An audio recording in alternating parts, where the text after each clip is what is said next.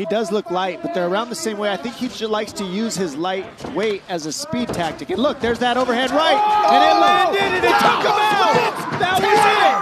Yes, beautiful. Beautiful combination. That was vicious, and he is out cold, unconscious. I mean, my word. There's the overhand right. It lands in the back of the head. Doesn't quite do it, but look at this accuracy. 2, 3, 4, 5. Here it goes right here. Boom. 2, 3, 4, 5, 6. Goodness, and then a back punch. That must have been so hard going backwards. Yeah, those last two. That's shades of Dan Henderson, UFC 100. Incredible finish.